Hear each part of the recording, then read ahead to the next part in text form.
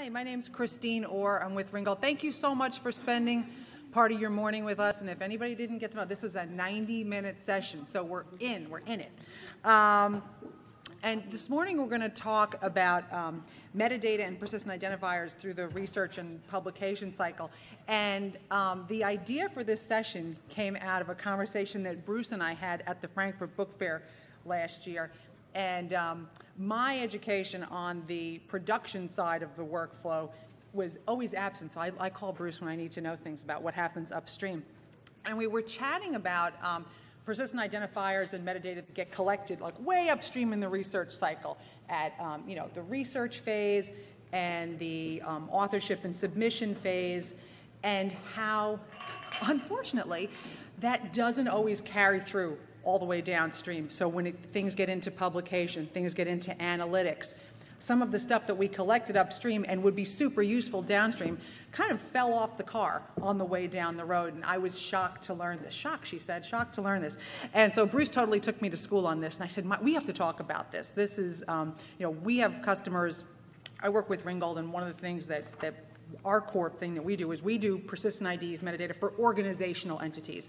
It's we do a large reference database of organizations that's proprietary. We also do the open ISNI identifier for organizations.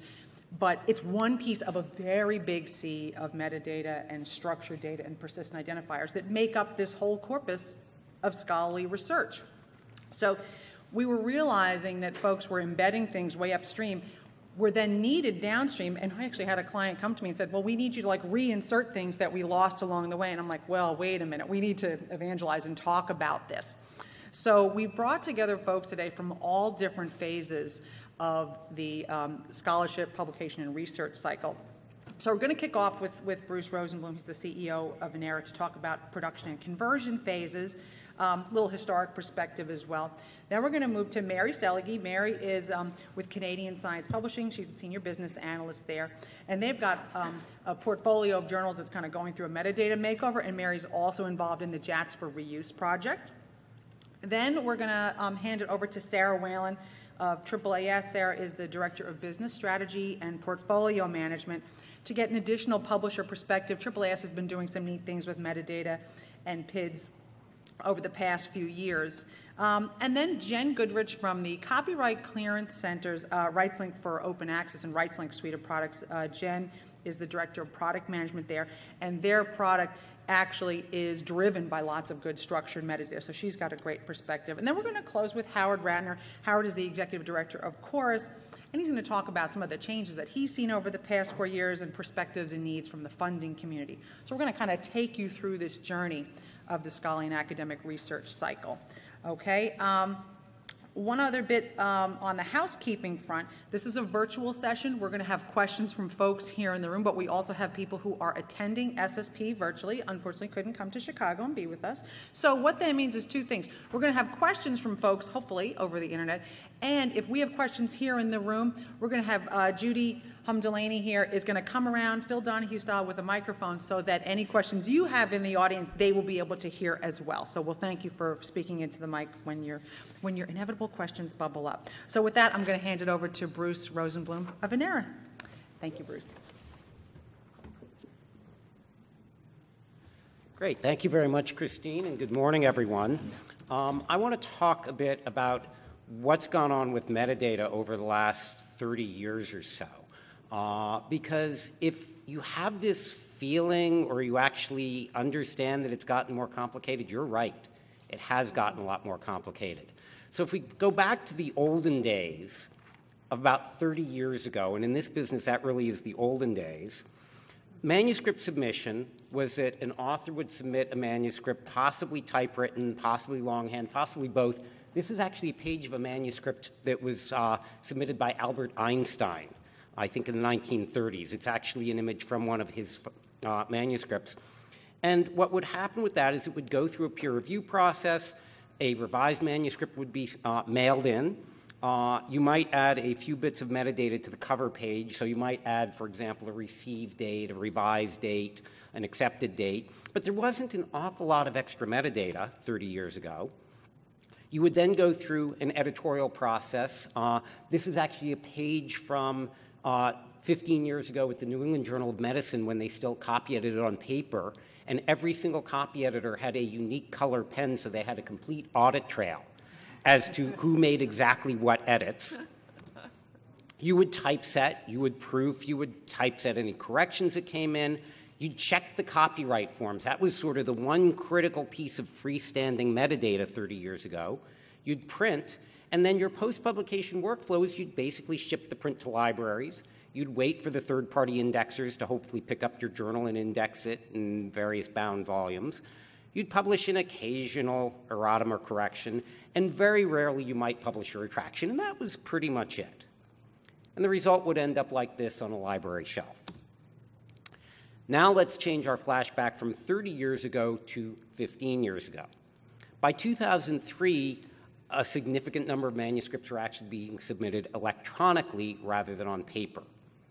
If you were using one of the nascent online submission systems in 2003, there would typically be some sort of a transmittal file that would accompany that manuscript. And you might have then some non-redundant metadata. For example, received, revised, accepted dates might be in that file, an article ID, an article type, and those would either be retyped into a Word file or copy and pasted across. And then you'd find some way to electronically typeset that file and edit it. You'd still be checking copyright forms in 2003, and then at some stage, XML might be produced. This is still sort of early days of full-text XML. Post-publication, you'd post it online, you'd upload your metadata to Crossref by 2003, you'd ship the print to libraries, because we were still largely print-centric then. You might begin to archive XML and PDF. You'd publish an occasional correction or retraction, correction or erratum, and then you might rarely have a retraction. And notice I've gone from very rarely to rarely with retractions. Those did start to pick up pace. All of a sudden, we step back, and 5 years ago, new initiatives were just bursting onto the scene. We had ORCID really start to take hold 5 years ago. We had Fundraft. Again, 2013 is about the point this came in. And we had Chorus really get started up in 2013.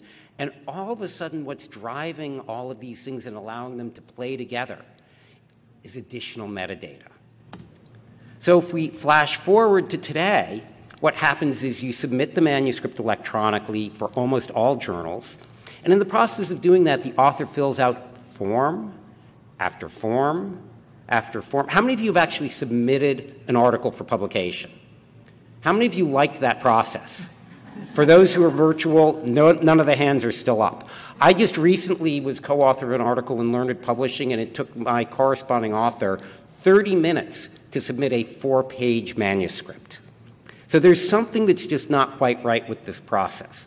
And part of this is we're being asked to add lots of extra metadata. We may be asked to copy and paste all the affiliations and authors from the Word file. I'm assuming here, yes, there is LaTeX out there, but I'm assuming most people are working with Word.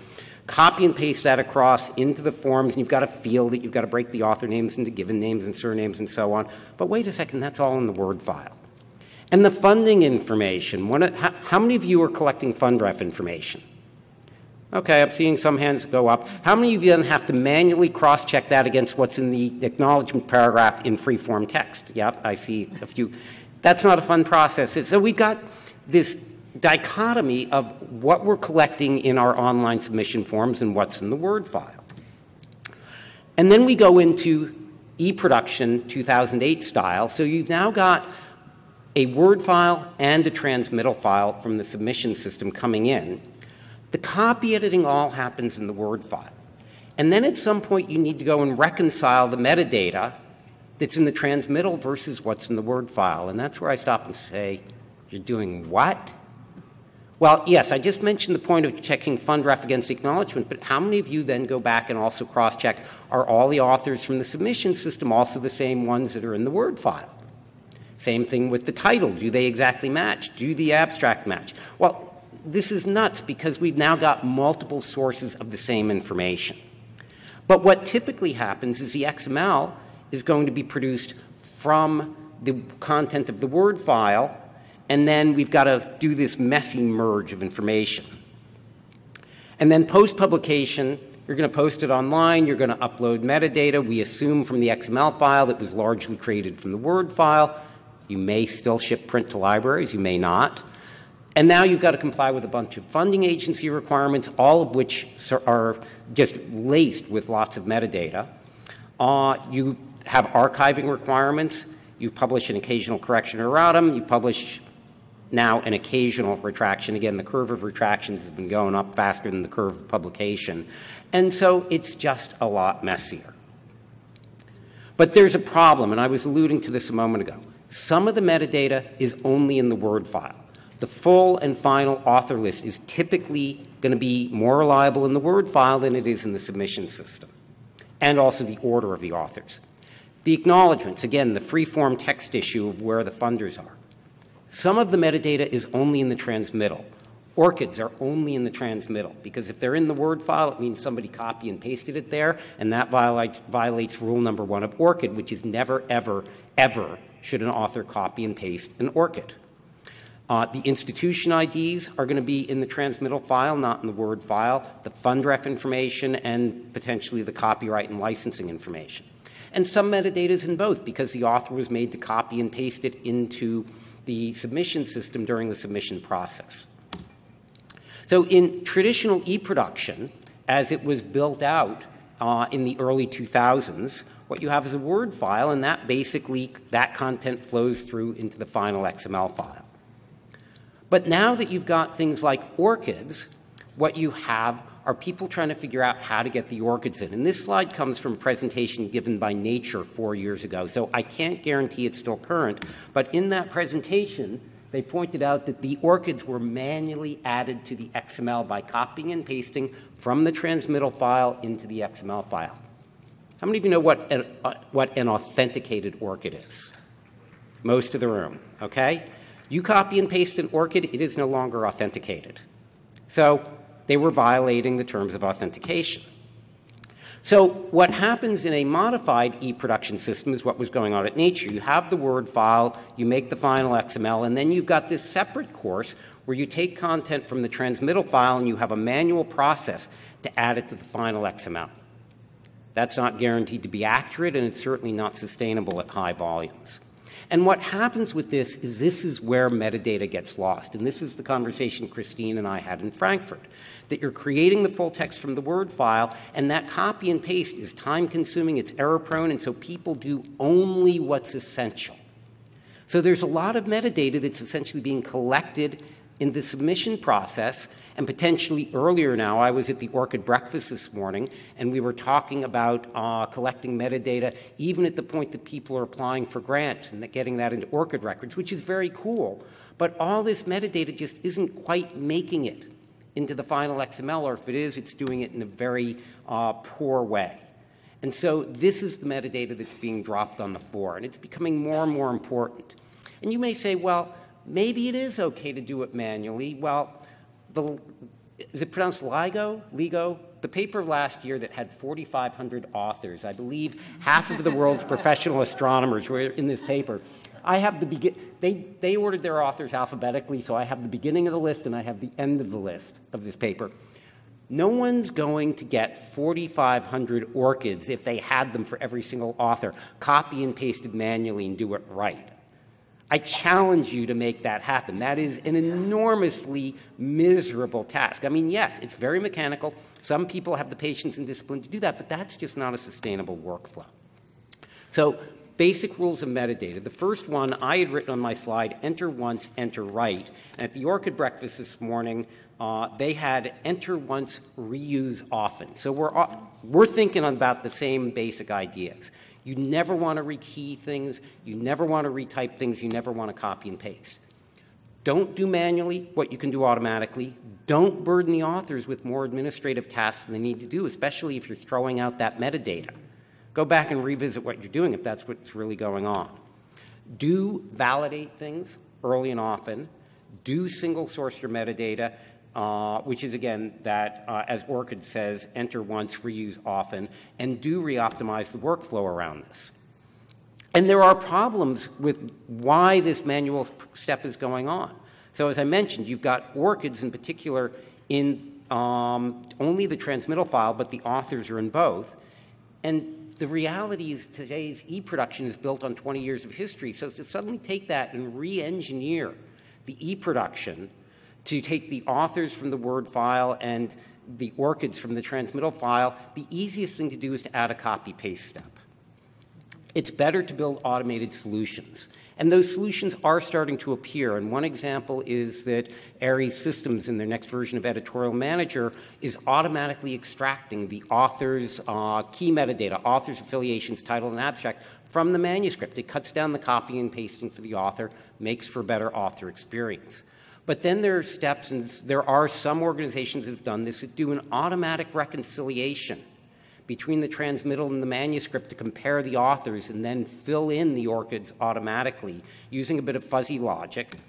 And so what you end up with is what I call a corrected e-production workflow, where you've got these two files in parallel, the transmittal and Word file, and you feed them both into an automated reconciliation process, and from there you get the reconciled metadata in the final XML. And that's really the right way to approach this kind of a problem.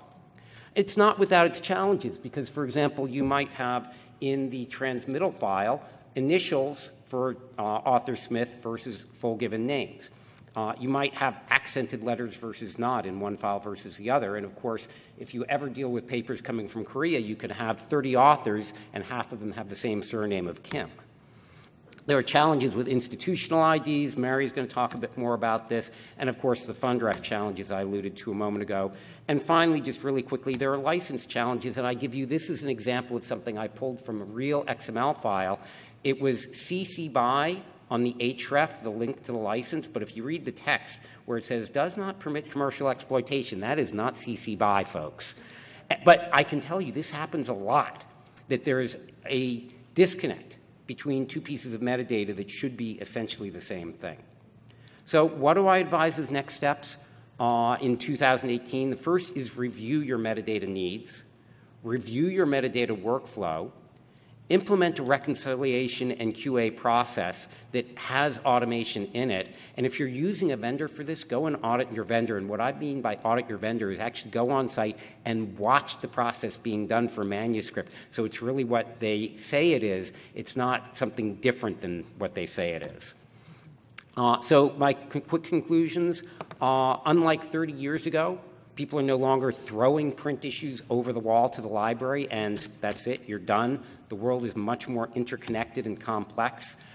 Scholarly publishing is really more integrated than ever in so many different ways. And that integration drives new initiatives. If we didn't have this kind of integration, we couldn't have something like Chorus, which is what Howard's going to talk about, and a bunch of the other initiatives that our other panelists will talk about. But that integration, for it to work, it requires not only more metadata, but it requires reconciliation processes, and it requires accurate metadata for all of these initiatives to succeed. So my last point is review and revise your metadata workflow with these points in mind. Thank you very much, and we'll take questions afterwards. So Mary, you're up.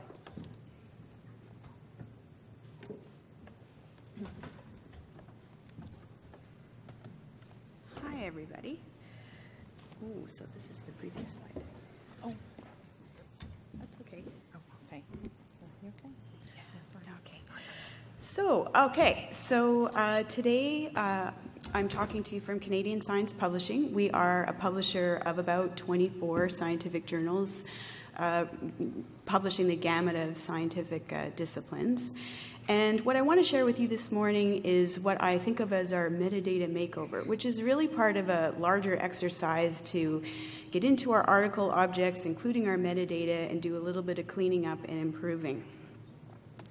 So what I really want to talk with you about this morning is why do it? Because we've been making metadata for a long time. We've been publishing for a long time, and like all of you, when you've been doing something for a long time, you develop systems and tools and workflows and processes, and it's not that easy to change them. And you know, it can cost money, and it can be a lot of hard work.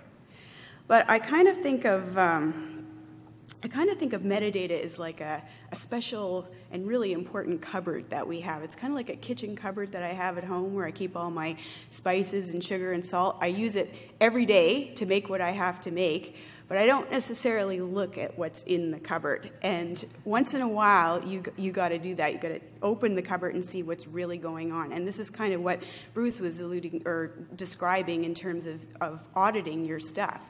You know, you've got to get in there, and that's basically what we're doing. We are opening the virtual metadata cupboard, looking in there and seeing, you know, is this stuff still fresh? Is it still usable? Does it still make sense for us to have what we have in our cupboard? You know, are there things that we're missing because we know there's things we're going to want to make or do later on? Do we have everything we need? And probably most importantly, speaking to Bruce's other point about how integrated everything is today, making sure all of our metadata in the cupboard is really well organized and labeled in a way that other people or systems who want to take from the metadata cupboard can be assured that they're getting what they need or want to be getting or what we want to be giving them. So we didn't just decide to do this on the fly, just sort of randomly. We have a golden opportunity before us at CSP, and that is that we are undertaking the redevelopment of our major journals web platform. And you all know when you've got a website, even if you control everything, which most of us don't, because a lot of us are on web platform hosts or web host platforms, you know, once your display is set up, you're pretty much married to the way it is. It's not that easy to change things. So we're taking this opportunity to really take a good look at what we're serving up metadata-wise and how we're presenting it. We know that there's a lot of things that we want to add, and we want to make this as useful and usable by readers and also systems as possible. So one of the things there's been happening all these years that we've been publishing and making metadata is that there's a heck of a lot of content that's being produced.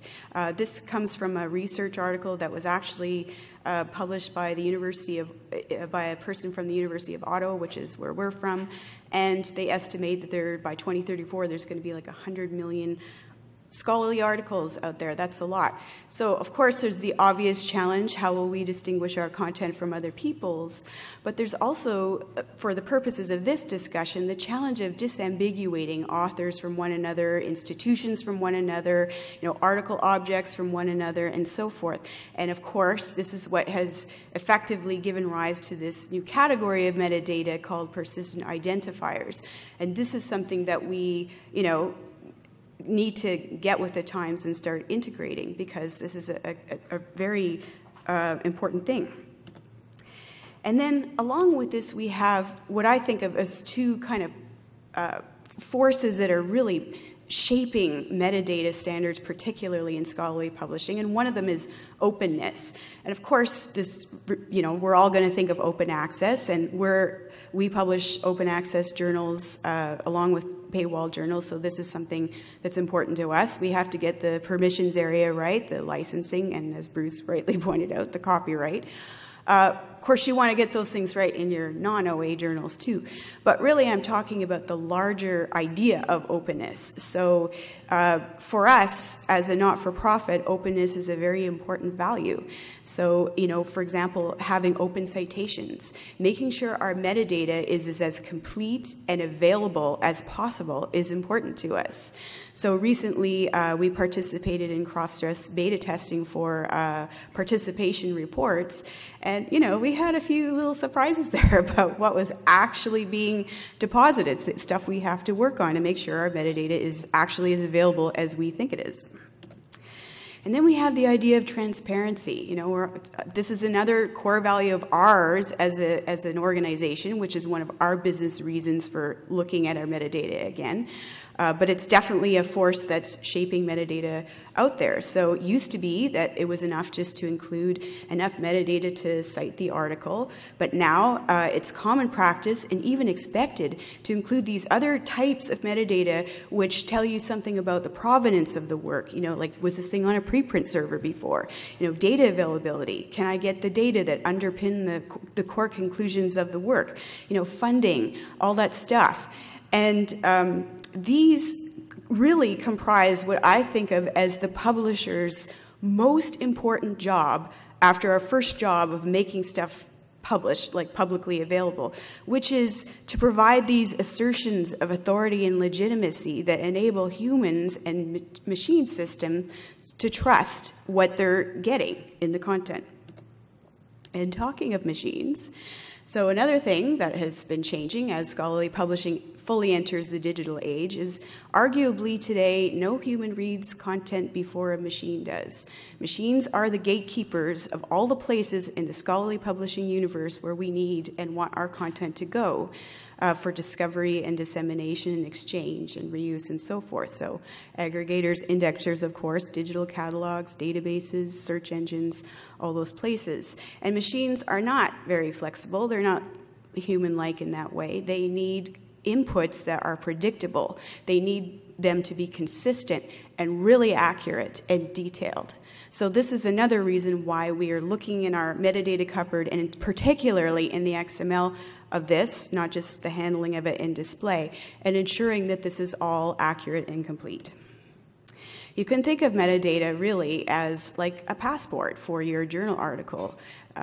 Just as our real passports have to be accurate and complete and in a kind of standardized form, journal article metadata is pretty much like that. And you need this, the whole package, to be able to ensure that your content goes everywhere it needs to.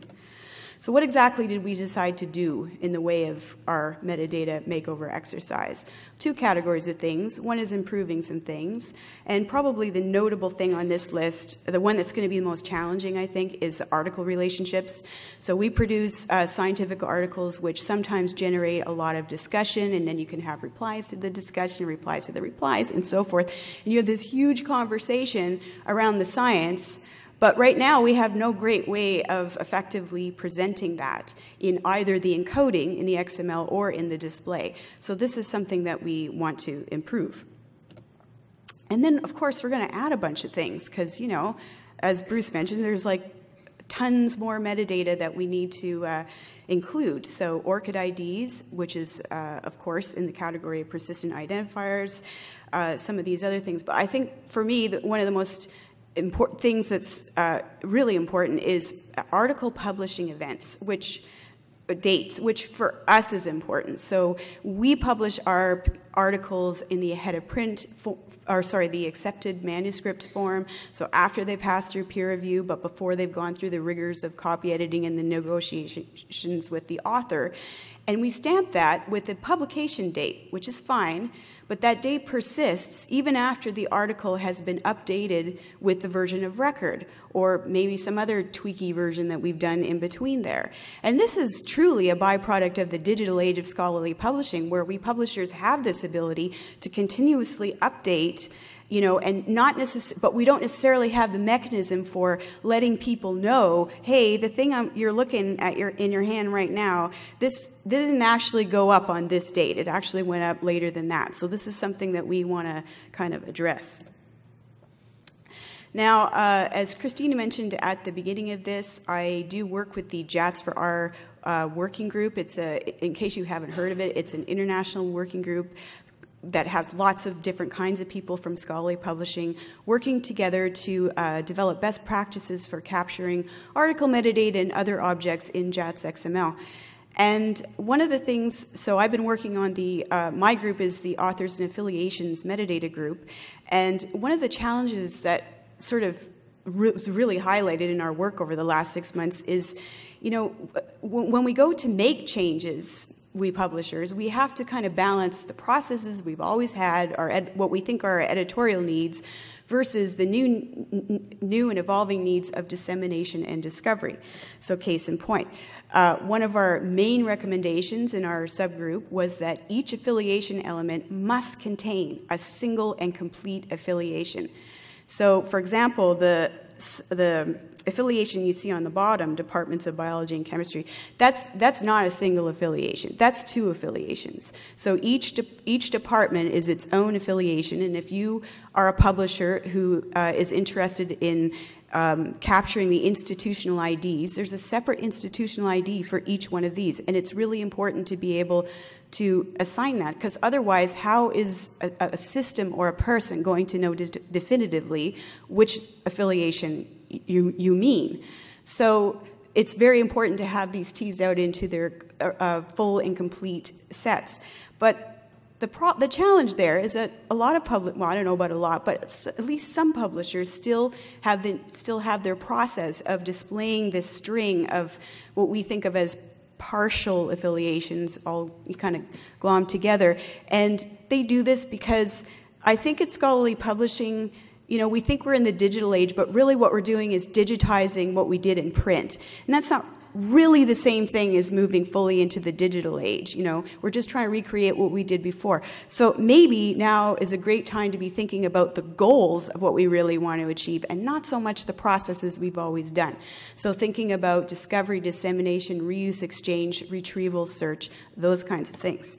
And just to finish off, this is something that's challenging, but we're not alone. There's a lot of working groups that are devoted to developing best practices around handling metadata or encoding it.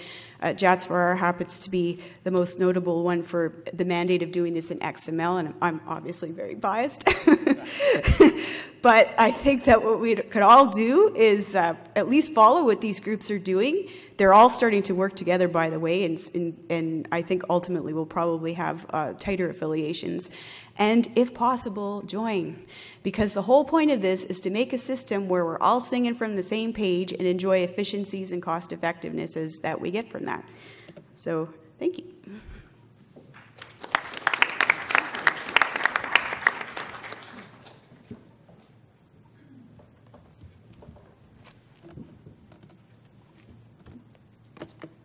Hi, everyone. I'm Sarah Whalen. I'm the Director of Business Strategy and Portfolio Management for the Office of Publishing at AAAS and for the Science family of journals. What that means is I oversee the publishing strategic framework, the related matrix of projects, and also a few of the working groups. A quick overview of the Science family of journals. We have our flagship Science, which is online and also in print. We have our open access journal, Science Advances, and then we continue with Science Immunology, Science Robotics, Science Signaling, and Science Translational Medicine. So I'm just going to give you a brief overview of the whys and hows of our working group and our metadata experience, as well as our workflows and also existing industry standards that we're currently looking at. So the metadata working group started when we began CORS compliance and also looking into FUNREF and ORCID compliance, as well as access control projects. And also we are building a new content distribution engine, so we wanted to review our current metadata and figure out if we needed any additional new data, metadata, et cetera. So those were the main drivers. We've had several conversations about metadata in each of these project meetings, and we decided that it was time to start a metadata working group. So some of the benefits of metadata that we discussed when trying to figure out if we should do the working group, it became a very long list. We met thinking we would have 4 or 5 benefits listed for why we should do it, and we ended up with a list of about 21. So these are just a few. There's the basic, it's the DNA of an article from submission through publication. If you implement taxonomy terms into your metadata, then that will greatly improve ad serving and content feeds and could expand product potential. It also leads to improved SEO, so much so that we started an SEO subgroup led by our product development manager, Hannah Heckner. So we're working side by side with her on SEO improvements as well. It also will help enable open access pilots. It'll include better flexibility with access control as well. And then there's the basic easier implementation of initiatives and services across all of our journals. So that just makes everything a little bit easier. So we outlined the goals for our metadata group, which is to analyze our current state of metadata, standardize metadata across our journals as much as possible, create as rich metadata as early as possible, and then also ensure compliance with emerging industry metadata standards. So a quick overview of our metadata history. In 2014, our IT department built what is our current content tracking system called CTS. So that was 2014, and in that system, we added typical article metadata, volume, issue, figures, just the standard basic metadata for articles. We added some new author metadata, which included full contact information, ORCID IDs, and Scopus. And then we also started to add person metadata, which basically means AAAS member IDs, social media sites, which can include LinkedIn, URLs, Twitter handles, lab websites. And then also we implemented ORCID IDs. And in 2015, we added taxonomy terms, field codes, and similar articles for greater discovery of our content. In 2016, we started adding funder, grant number, and grant recipient information, as well as linking funder information back to individual articles, which makes science an outlier in that sense that we're closing the loop on the funding metadata. And also in 2016, we did JET conversion, which also enabled greater license and reuse terms metadata. 2017, we did cross-check score, article transfer information between our journals, and additional grant recipient information. And then earlier this year, we started adding additional person metadata, which includes gender, birth year, race, ethnicity, highest level of education, degree information, which is not required and stays within our content management system. And then we also began adding credit metadata, which I'll talk about a little bit more in a later slide. A little bit about our final XML metadata workflow. I'll just take you through this quickly. We import metadata into the manuscript file, and then our copy editors use ORCID Integration Suite for ORCID authentication, and then we also include and confirm credit author contributions. We confirm and include funder information. We strip out the demographic metadata, which is most of our person metadata that I discussed, and then we export the file for final XML creation. And then once the information turns into a final XML file, we downstream to several services, which I show here in this chart. The final XML typically goes to Crossref, which then feeds it to ORCID, FundRef, and Chorus. It's also fed to PubMed for our family of journals, and then to PMC for our open access journal Science Advances. And then the files are also sent to all of our abstract and indexing services, which the list is a little too long for a slide. So some of the emerging industry standards that we're looking at right now include, it's not limited to, we're still looking at what's out there, but these are the top ones that we're considering, is FAIR, which stands for Findable, Accessible, Interoperable, and Reusable. It's a Force 11 industry standard. PRISM, which is Publishing Requirements for Industry Standard Metadata, and it's basically metadata across multimedia. And then I mentioned earlier is CREDIT, which is Contributor Roles Taxonomy, and this kind of redefines what authorship means and can attribute roles from anywhere from acquisition to funding.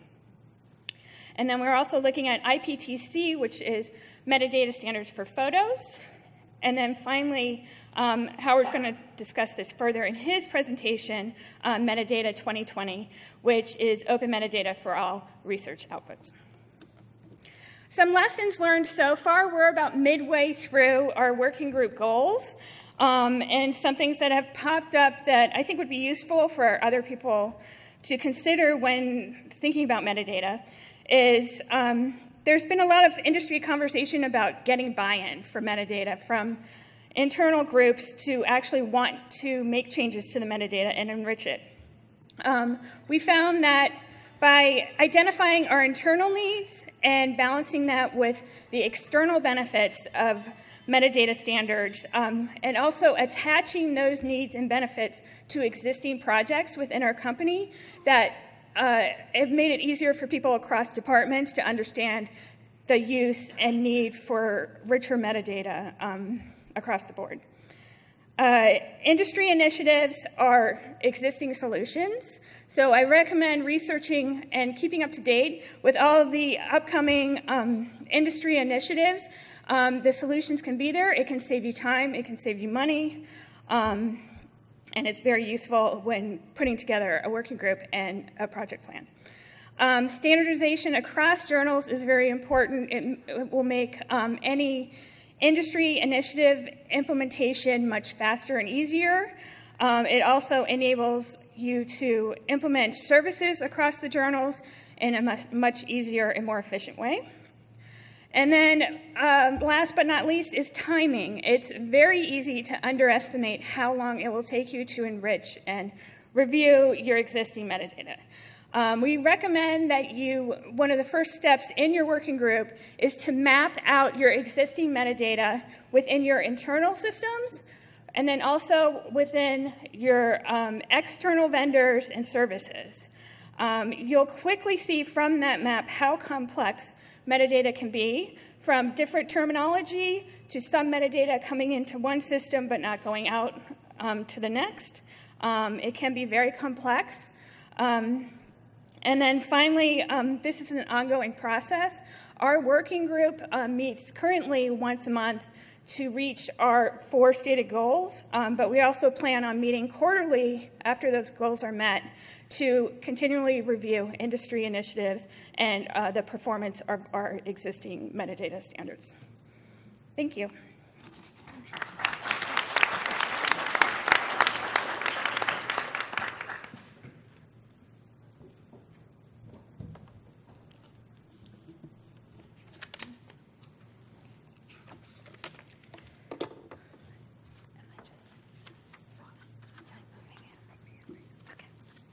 Hi, I'm Jennifer Goodrich. I'm from CCC, and I'm the Director of Product Management for our RightsLink Author product. And this product helps publishers collect APCs, or article processing charges, from authors for gold open access. So I was asked to participate in the panel today as an example of how a downstream system from the submission system from the author platform, how when the metadata isn't persistent and it isn't standard, how it disrupts automation and services downstream. So I'm going to talk a little bit about open access and why the metadata matters, what's working well and what's not working so well, and some recommendations. So why does open access matter?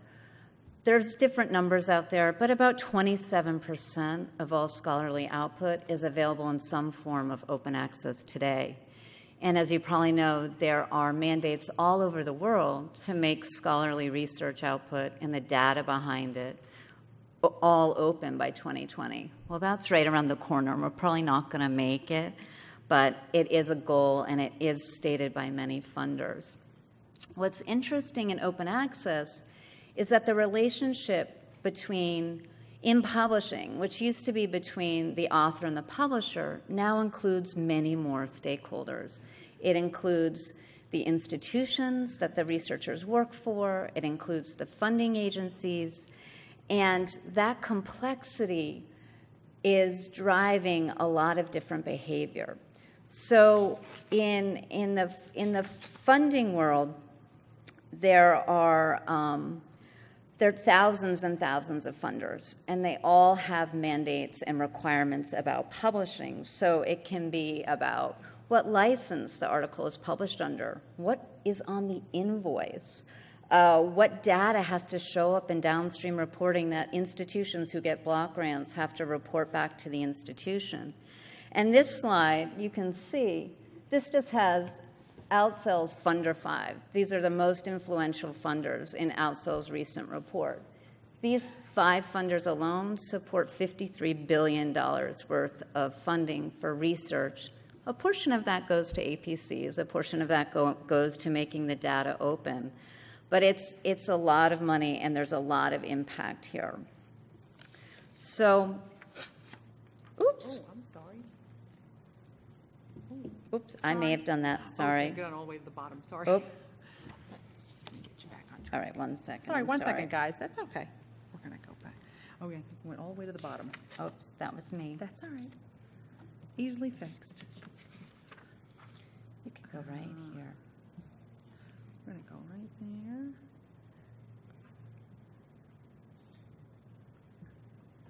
Ta-da. Okay, so this slide was just meant to show you the various stakeholders and how they're involved in the workflow at various stages, from the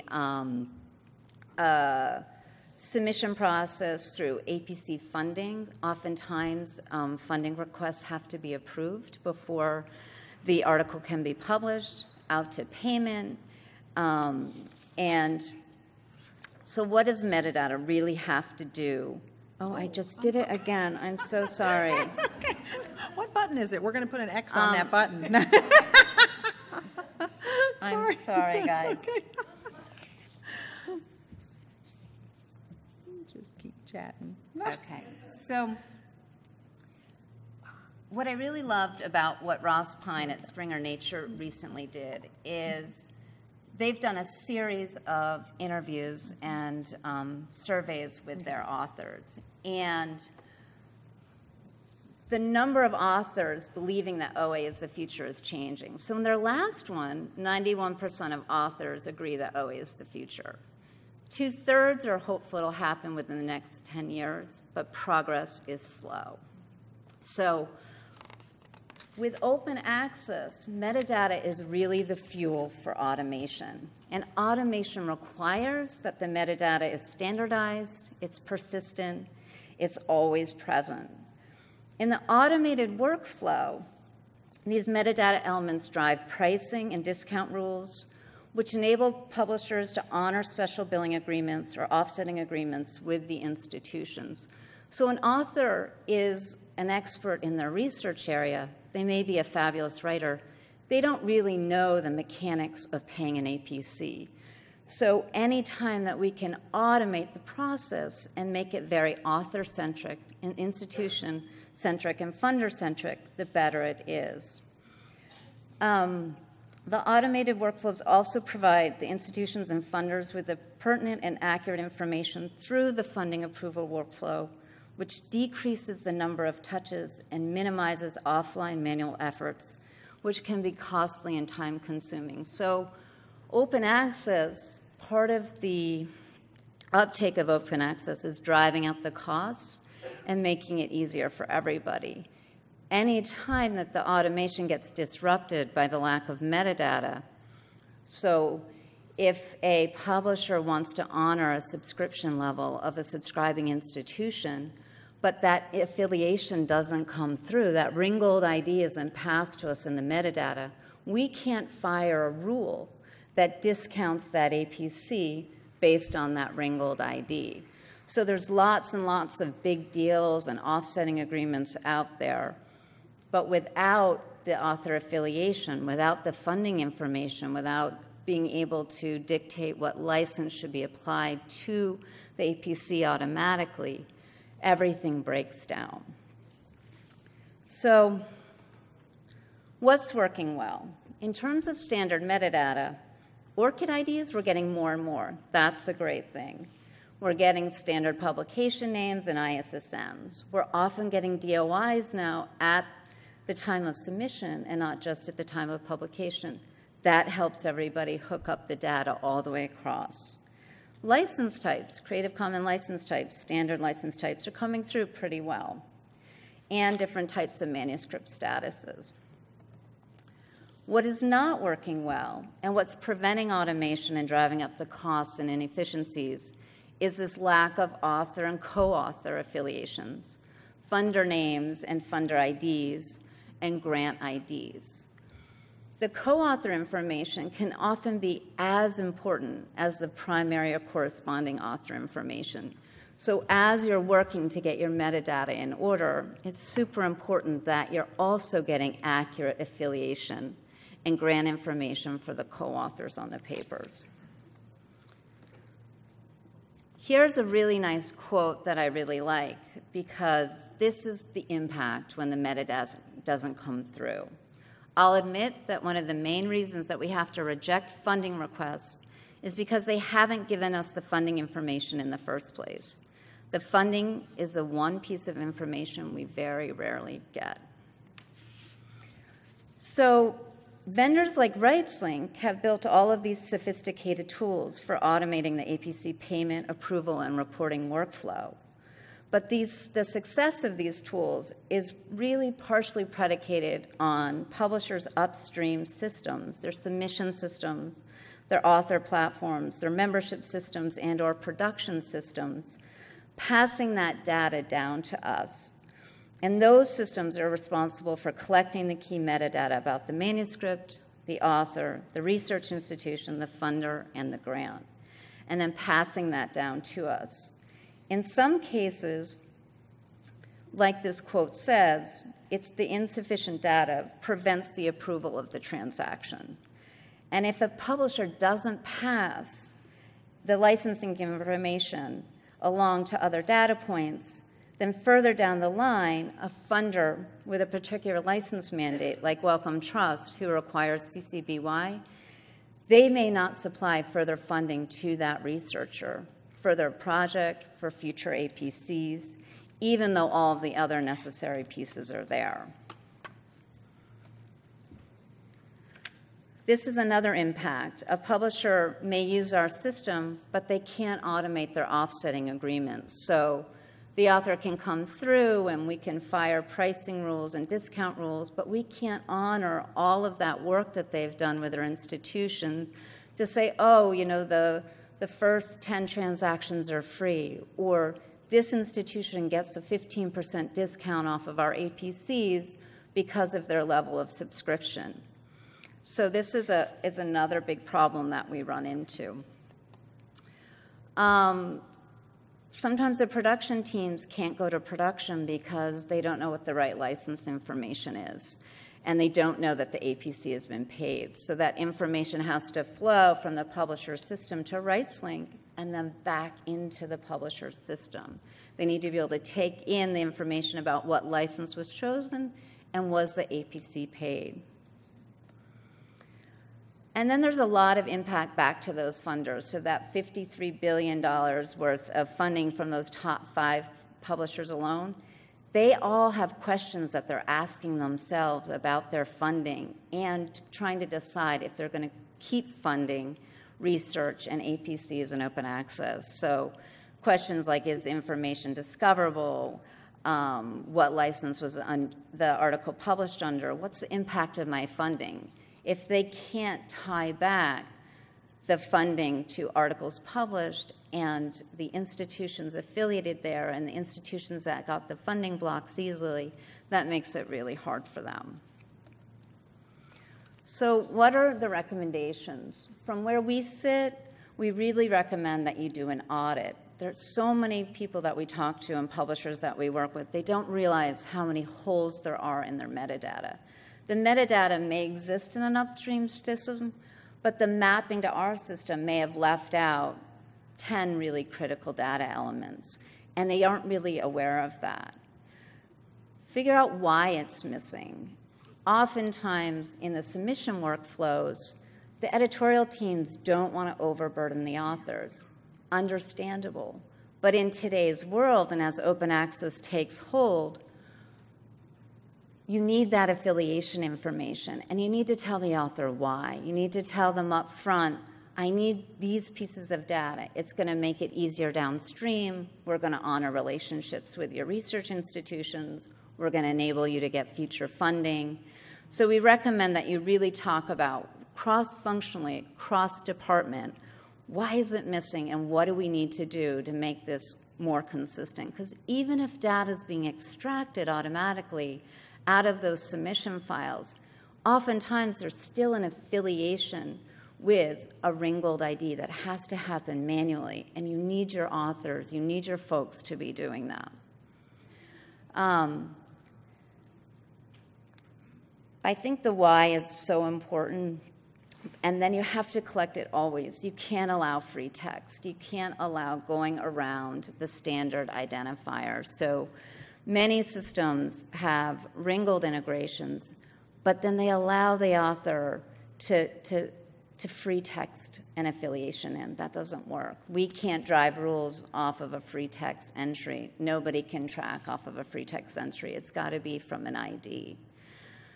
Always collect it, make it machine readable, and push it and pull it. Those are our recommendations. Thank you.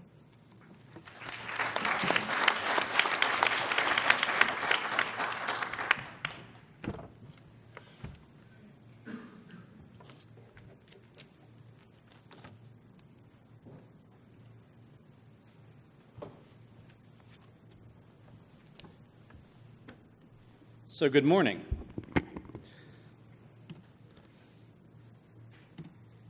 So I have the privilege of going last and hopefully not repeating everything that all of the speakers have already said, and I will do my very best here. You might notice that I put a 5 up here. So people have heard me talk before and always know that I put up my 5 fingers because that's about all I can remember. But this talk today is for me to talk about 5 things, but actually for you to walk out of here and think about what are the 5 things you want to do differently about metadata after you've heard all of our talks here. So not just mine, but everyone's. So a little bit about me. As Christine said, I am the executive director of Chorus, but before that, and continuing to be that, I am a metadata and persistent identifier wonk. I've been involved with industry standards really since 1999 with Crossref and DOI, and then later on with ORCID and so forth. But let's get into it. So you heard some of the speakers talk about how many policies there are out there from funders. Well, actually, there's data about that, right? So RoarMap is a great example of that. And RoarMap talks about 886 access policies that need to be tracked. And of course, each policy is a little bit different. Each one has variable requirements. And because research is increasingly collaborative, you've got most papers having multiple funders. Bruce did a great job of showing you how many that actually could be, with multiple sources of funding, multiple institutions, and often multiple countries. So if you think about the possible permutations, and my colleague David Crotty over at OUP would say the combinations of 880 variables are close enough to infinity that most calculators can't even figure it out. So I'm going to take David at his word that that would be true. So, well, how does Chorus get involved here? So Chorus is a community effort trying to reduce the burden of complying with public access mandates. So you can see in one of our little circles there, you've got all the publishers and service providers, and we're hoping that more of you will join us in that effort. But more importantly is the fact that the community is not just about the publishing community. It's all about funders also seeing that there's a problem out here and that they know that they need to improve. And so they want to work with the publishing community and also the institutions to improve this. And that's what Chorus is really about. But I said I'm a wonk, right? So I helped build some of this infrastructure, so I want to make sure that we use this infrastructure. So we help build this, and I want to use this to actually enhance the whole public access infrastructure.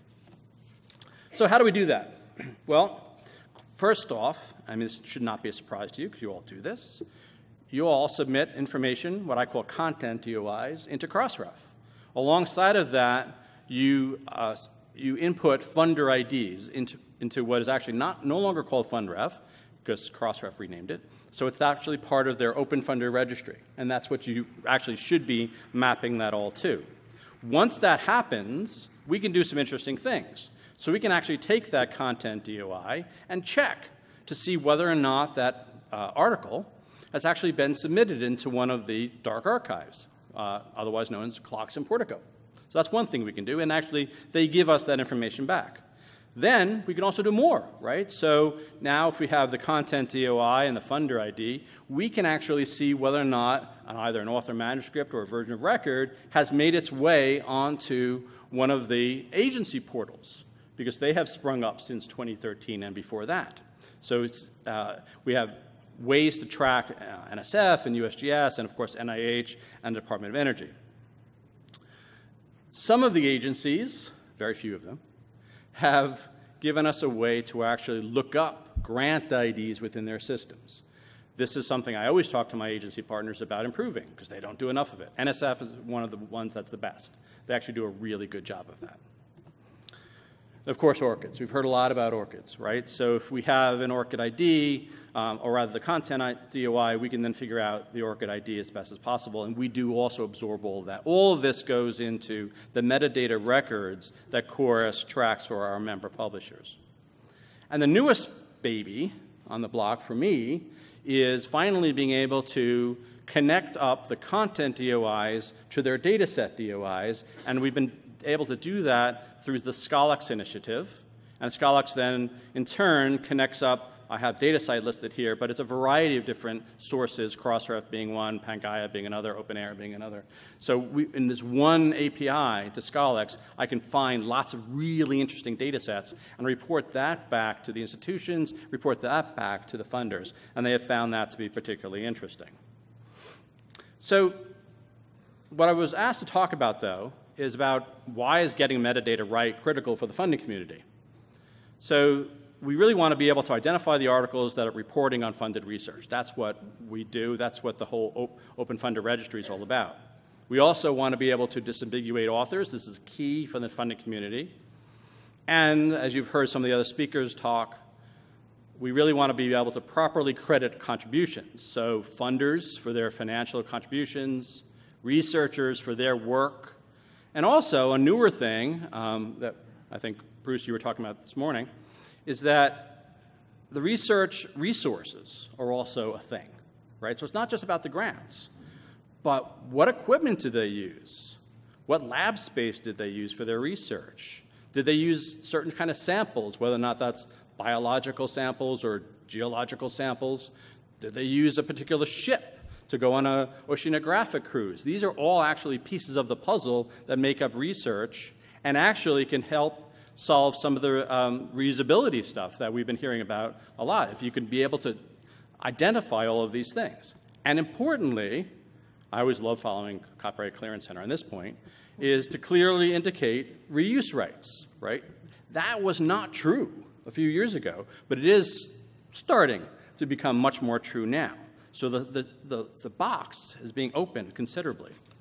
So actually, I was very fortunate, and I wasn't sure I was going to get this, but I asked some of my colleagues over at the funding agencies whether or not they could supply me with some slides. You never know what you're going to get when you ask that kind of question. But actually, two of them responded. Department of Energy gave me this slide. So this is verbatim. I didn't touch this slide at all. So you could see here that the Department of Energy has a division called OSTI, the Office of Science and Technology Information. They maintain something called eLink. Right? I'm not going to read this out to you, but eLink basically is a manuscript submission system. Okay? So after a grant has been given, they expect after 12 months an author to submit an author manuscript into the eLink system. Okay? In that system is lots of metadata that they're collecting. They're collecting the contract numbers, names of laboratories, DOE's got lots of those, research organizations, of course, funder names, because by the way, it's not just the DOE, right? There's multiple funding going on. One of the beautiful things about working at Chorus is that we can see, hey, this article and the research behind it was funded by the Department of Energy in the United States, but also it got NSF funding, and it might have gotten some funding from the Japan Science and Technology Group, whatever. All of this is populated via metadata.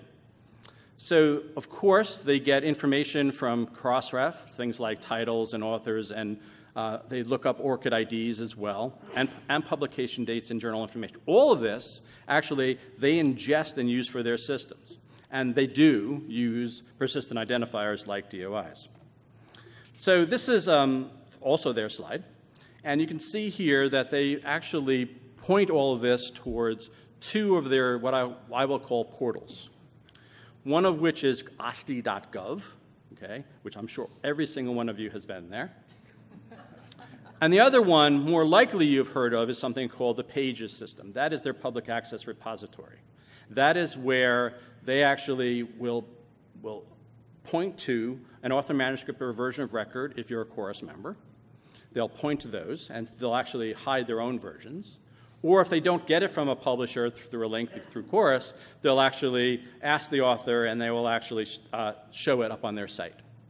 Okay, but all of that is driven by the metadata. Okay, so the metadata has to be clean. The metadata has to be there and present for them to get it. Now, NSF's a little different. Okay, so NSF has a very integrated approach. One of the things you didn't hear me mention when I was talking about DOE is I didn't really mention too much about their grant system. Because that's the OSTI group and the DOE grant people are actually two separate groups. This shouldn't surprise you about our government, that they're different. NSF has actually done a really good job. When they thought about this, they said, no, we actually want this all to be integrated. So they are actually using Department of Energy technology for the display of information, and they call theirs PAR, or Public Access Repository. Okay?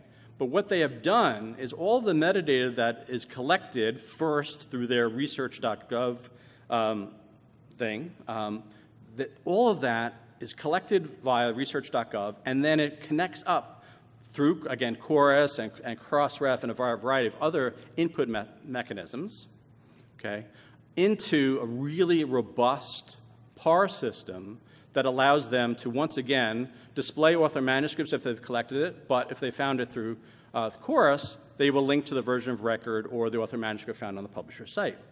But this is all about metadata in the end. But let me talk about some of the things that I have seen over the last 4 years. I am not calling out any particular publisher's names because you're all guilty. So let's talk about persistent IDs in general. So DOIs and ORCIDs. Well, one of the most interesting things that I've discovered, and you know who you are in the room, you've been gathering up all of these DOIs, you've been gathering up all these ORCIDs, you've been making these authors, maybe even doing the cutting and pasting thing, and you've been gathering them through your manuscript tracking systems. ORCID's never seen them. Crossref's never seen them. But yet, they sit in your production system. Awesome.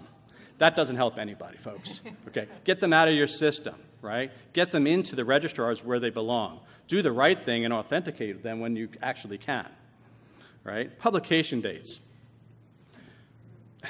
Well, yeah, where do I start? So publication dates are not standardized whatsoever, right? They're a mess. There are online dates, there are print dates, there are AM dates, there are VOR dates, version of record, sorry. We tried to use the Crossref data and actually tried to normalize that down to one date and say, yes, this is the publication date. We got burned so badly. So now what do? We list them all. We say, buyer beware, but this is everything that exists within Crossref that we're seeing, and you can decide what you want from it and decide what's right. It's tough. Publication dates need reworking. They need standardization. If people are involved in working groups, please focus on publication dates, because God knows, it needs work. ORCID IDs, right? Hey, I was a co-founder, right? I think they're really important. But honestly, because we list them within Chorus, and we have the little green logo, which I loved, right? There's about usually one per article. Who is that? That's the corresponding author. That's a good start, right? You got to start somewhere, but it's really got to be about every single author, right? And it's got to be authenticated, as Bruce rightly said. So there's a lot of work yet to be done, and I think we heard one of the speakers, I think it was yesterday, he was like, it's great that we have this ORCID thing, but there's just not enough of them. It's true. There's just not enough of them. And affiliations. Well, this is the great open country as far as I'm concerned. right? I know Christine, will talk about ISNIs and so forth, and that's fine, but there is truly no widely used open standard that everyone is really gravitating towards. There is no like ORCID or Crossref or anything like that for organizational IDs. There are very specific uses, commercial uses like Ringgold and so forth, but no one has really gravitated and said, this is the one. And there's a lot of work being done right now between Crossref and ORCID and some others, and I think 2019, that's going to be the year that we're going to break that, and we're going to have a watershed moment. I really do hope so. So keep that in mind, because I certainly will be looking for it, because, gosh, it's got so much use. I got another page of these. So this is the last page of my comments. So article record changes. This is tough. We see it a lot. So yeah, generally around January. Articles will move from one publisher to another because maybe a society's gotten fed up with a publisher or whatever the reasons might be. Well, there's actually not really good recording of the transfer of journals from one to another. And this is a problem, and it breaks systems like mine all the time. Because there's no like change flags about the fact that it just moved from commercial A to commercial B, or maybe it's been society A to society B, less likely, but it could happen. This is something that downstream we would like to have this information, because otherwise we have to build some logic to figure this out. Platform vendor changes. We ingest data every night. So in and around 2 months ago, one of the major publishers went live, right? Yay, on a platform. Everything that they had, every bit of metadata that they had about their author manuscripts broke, just gone. And our dashboards went, ooh. Okay. I mean, but this is a service that we offer, right? We have publisher dashboards, and this is sort of the reason for that is so that we can help you check your metadata, right? But gosh, when you do a platform change, it's great that your new data is going to be nice and pristine. Make sure your legacy data comes along with it, or at least keep it stable somehow until you're ready. Because boy, when you're downstream and you see that change happen, it's brutal. It is brutal. And then reuse licenses. This is a fairly recent development, so I cut all of you slack about this. But this is something that we help push because reuse licenses are near and dear to the heart of Chorus members. Very non-standardized use of start dates. This is kind of a problem. Some people start it, at the time of publication. Sometimes it's maybe about 2 months after that. It's almost arbitrary. So the start date thing is something that I know that the Crossref community is really starting to look at, because as people are using this, and it's not just us. You have to think, how are they using this data, right? So if you've got a reuse license there, and it's a CC BY, and you say a start date, but yet it's on your site, and the site already has CC BY on it, but yet the metadata is saying that it's 2 months from now, what's going on, right? Why is that happening? And this is all about clean metadata, so make sure, and this is important, it's not just the production people anymore, because now it's the business people who are setting the terms, and maybe you're not communicating that appropriately to the people that are doing the metadata. You got to make sure this is all right, because, hey, lots of systems now, by the way, are absorbing this and ingesting this. Yeah, and then you could talk about open access and whether or not it's public access. We use those kind of interchangeably. It's mostly because the US government says public access, but you go to the Australians, they talk about open access. It's all about what can people get, when, and what can they do with it. So let's talk about Metadata 2020 a little bit. So Metadata 2020 is an initiative that started last year. It's all about helping to improve the quality of metadata for research. It is not a 501c3. It's nothing like that. It is a bunch of volunteers getting to say there's got to be a better way, right? There's just got to be a better way. So it's a collaboration, okay? And it's about 120 individuals. There are publishers. There are librarians. There are service providers like me. There are data publishers, repositories, it's across the board, okay? But they're saying there's got to be a better way to improve our metadata. And we talk about richer, connected, and reusable. Well, what does that mean? So richer metadata will fuel discoverability and innovation. That's important. The connectiveness will connect metadata bridges between different systems and different communities. And reusable, of course, right? You want the stuff to be reusable. You want it to be open metadata. Key word, open metadata. And eliminating the duplication of effort, right? That is key. And I was really happy to see that ORCID is really embracing that, and I think we should all embrace that input once, reuse many times. So the 2020 projects, because, hey, you got to have one of these kind of charts, right? Basically, if you look at this, I'm not going to talk to how they all interconnect and so forth, but we've got 6 major projects that are going on in 2018. So last year, it was all about formation and thinking it through. This year, it's all about the 6 projects. One is P1, as we call it, researcher communication. So that's real outreach to the researcher, trying to explain to the researcher why this is important. 2 is metadata recommendations and evaluation mapping. So again, this is really important about how stuff maps to stuff. Determining 3 is defining the terms that we use about metadata.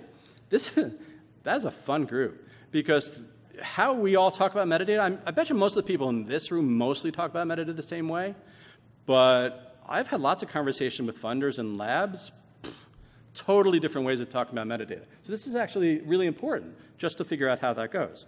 And then 4 is incentives for improving metadata quality. That's actually a large part of what this panel is all about.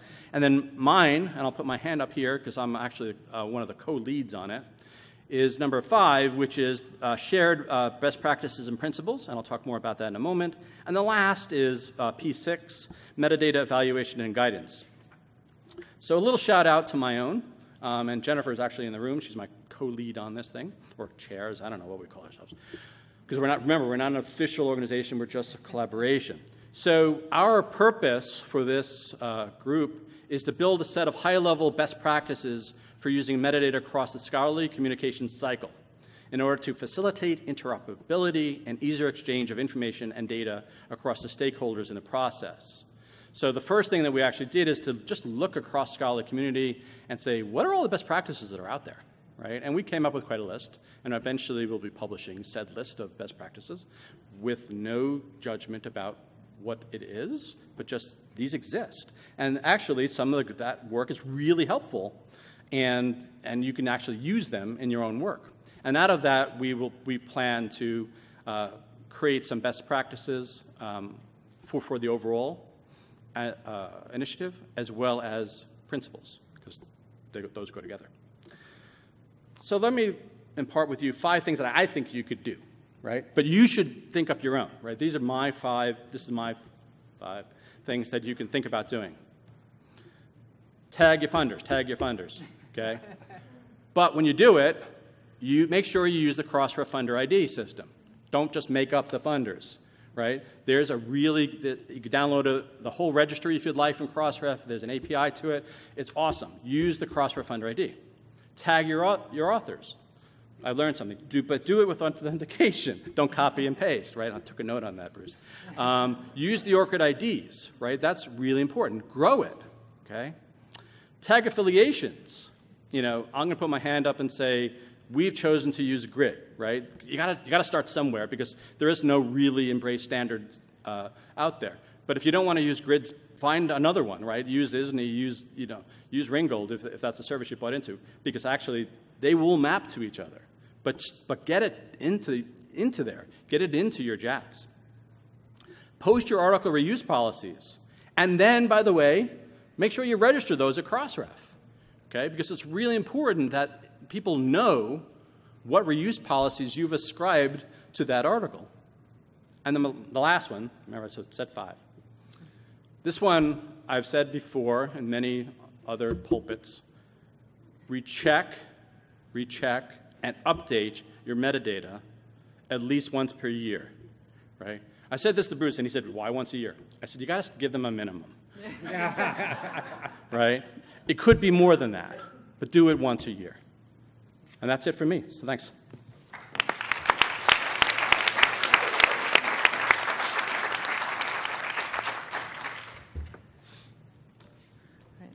Okay, thank you so much to everybody.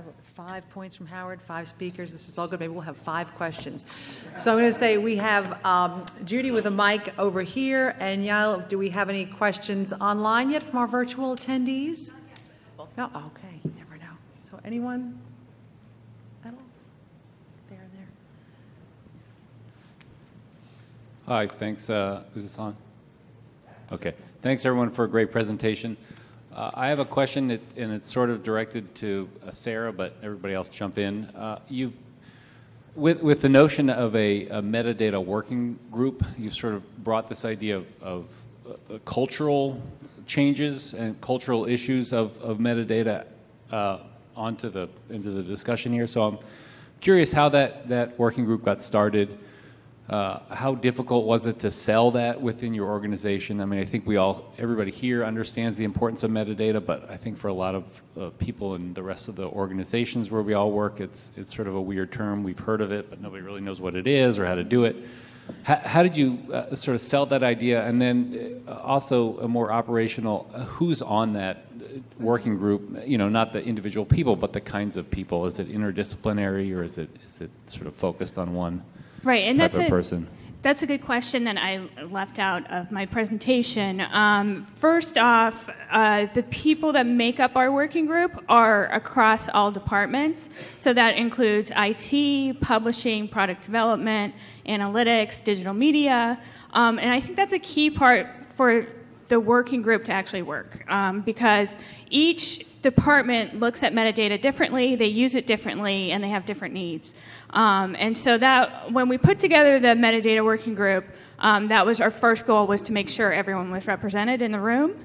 And then I forgot that second. Oh, the second question was about how we got buy-in from all different departments.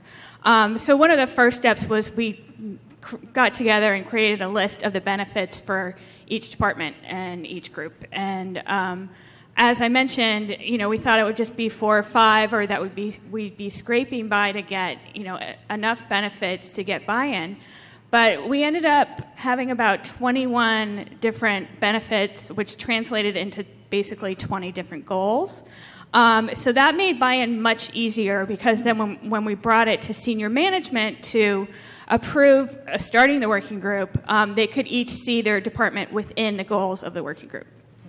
So I'm not sure if that fully answered your question, but that's kind of how we did it.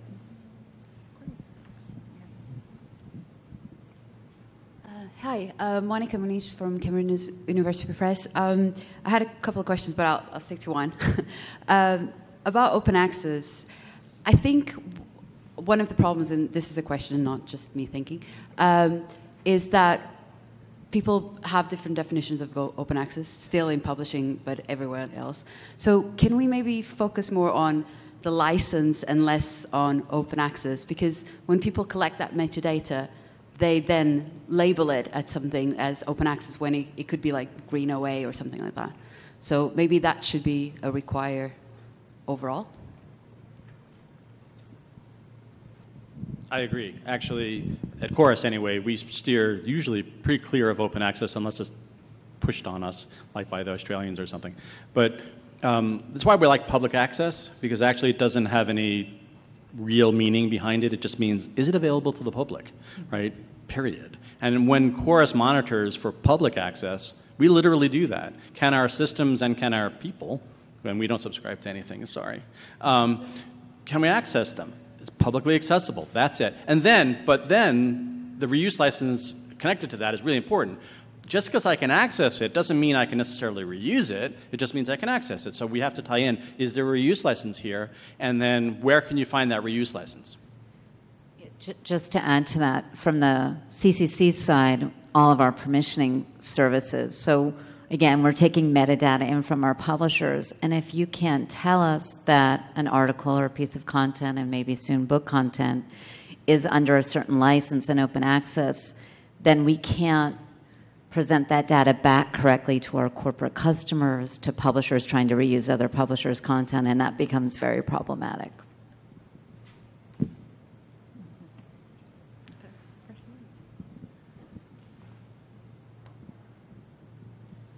This is Kristen Martin from University of Chicago, and I was curious for institutional affiliation. I'm at the library, and we've been involved in a pilot project with ISNI identifiers, and I'm wondering if you see that as a potential to help with the institutional disambiguation issues. I can speak to ISNI a little bit. Ringgold is the registration agency for ISNI in the organizational ID space that crosses into this space. An ISNI identifier, just to kind of back up, is it's a ISO standard. It's a bridge identifier. So what it carries is a unique 16-digit ID to uniquely identify that organization. And then there's a bunch of kind of name variants and some very limited metadata. It is designed per the ISO standard to be a bridging identifier to link you from, like for example, as Ringgold, we link into ISNI, so every, Ringgold organization with all of our, internal proprietary metadata links to that. And then if someone else is using ISNI, you can like hop from one to the other. Okay, so that's the function of ISNI. So it's a nice starting point, but it also has its limitations. But as Howard mentioned, there are other sources as well. For institutional, for affiliation specifically, there's a couple, a lot of people use Ringgold. Some people are starting to use ISNI. I'd actually like to talk to you about how that's going. That would be really interesting. Some people are utilizing GRID, which is another open source. For funders, people are using, again, it's the same organizations again and again sometimes, organizations that might be an affiliation of one author are also in the Open Funder Registry list. So, there are bridges there as well. So it depends kind of what you're doing. So, and just to take that too? Can I supplement there, because what can be super important in the open access world, and why I think a lot of our publishers use Ringgold because of its hierarchy. So let's say I'm an author, I come in through Aries Editorial Manager, I self-identify that I'm a part of the University of Chicago, I identify that I'm a part of the chemistry department. We can fire a rule that says, this person's a child of the University of Chicago, publisher A has a relationship with the University of Chicago. Yes, this author from this department is eligible for that discount, that affiliation discount, that relationship, whatever it might be. And so the hierarchy can be super useful so that you don't have to map necessarily thousands of discount levels, right? You can map at an organizational level, at whatever organizational level that relationship exists at. Mm-hmm. So that can be a very specific use case in an open access world, but I think there's a lot of value in the identifiers having the hierarchies. Is it at a consortia level? Is it at a university level? Is it at a department level?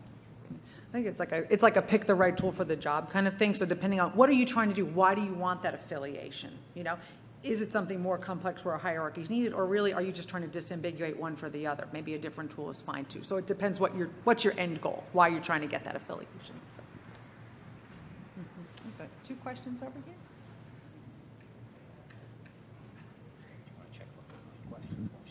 Oh yeah, so far. Hi, Emily Marchant from Cambridge University Press as well.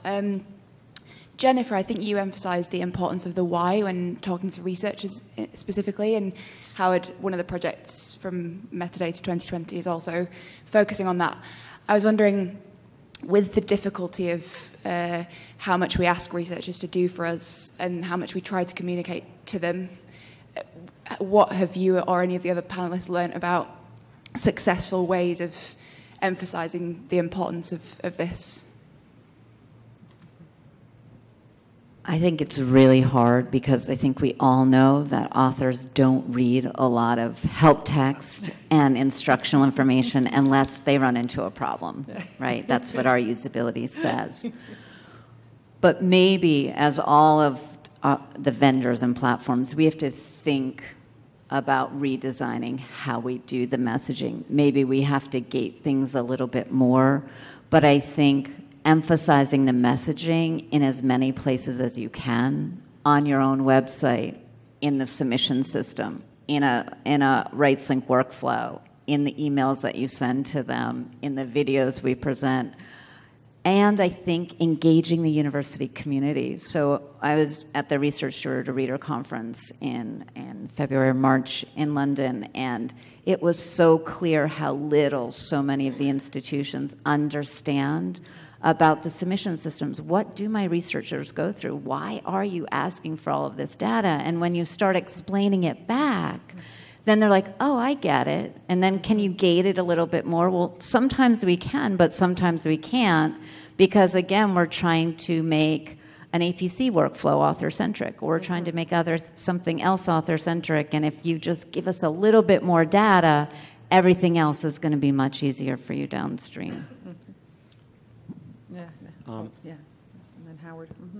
I just want to add one really quick comment. I think it was Evan Owens, who's in the room, made the comment a few years ago when he was at American Institute of Physics that literally on the screen in the submission system where funding information was being collected, they had to add one simple sentence: please make sure the funding information you're adding here matches what's in your acknowledgement paragraph, and both the completion and quality of completed metadata collected shot way up. Mm-hmm. So sometimes it's as simple as one clarifying sentence as to what your expectation is. Mm-hmm. Yeah, Evan's nodding his head yes, so I didn't mistranslate. Yeah, so first of all, I'm going to say I'm really happy that I'm not the lead of that particular project, because I think that's actually the toughest one. Mm-hmm.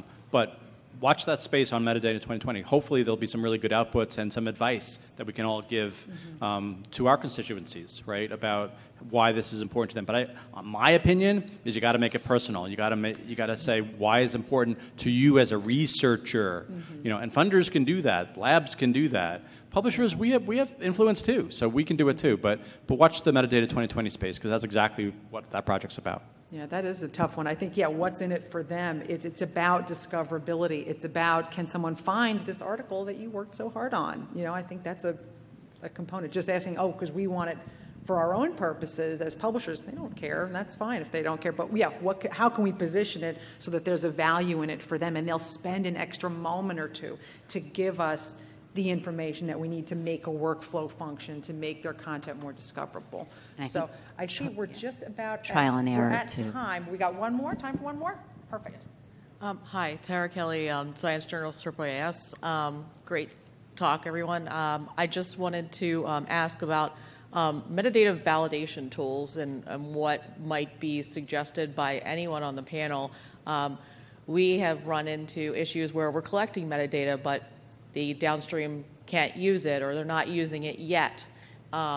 We've also run into instances where we have valid XML. It validates perfectly. It's beautiful, and when we try to downstream it to Crossref, it's rejected because there's a duplicate ORCID, or there's a DOI tag that's empty, or something like that. So I'm wondering if there's any suggestions from the panel. Mm-hmm. Mary, we could take this one together and just say one word, which is schematron. Any of you who are creating XML and you don't have a schematron validation layer above it, you should have that. If you don't know what that is, come see us after class. We'll be more than happy to explain it to you. The other thing I always like to tell people is if you're using a vendor, you can outsource your work, you can have it done for you, but you can never outsource your quality assurance. And so you need to take responsibility for doing your own QA, whether that's investing in building your own tools, whether it's bringing in a third party to build tools for you, and there are companies that can do that. But that's part of it. The other thing I'll just quickly add is anytime you've got two sources for data that you can compare, as I gave in my talk the example of the author list in the transmittal and the author list in the manuscript, build an automated system to try to compare them to make sure that things are in fact right. Anyone else? No, you did. Great. Well, guys, I think we're at time. And just to wrap up, we saw metadata compared to the spice cabinet. It's the fuel that makes the automated systems go.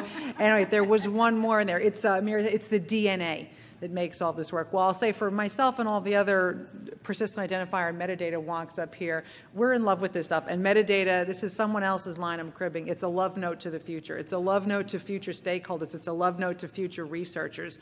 So I hope we've encouraged you to kind of examine your own metadata systems and policies and start embedding it as much and as often as you can. So thank you so much. And we'll be here for questions for a few minutes if anyone has anything else. But thank you for spending some time with us today.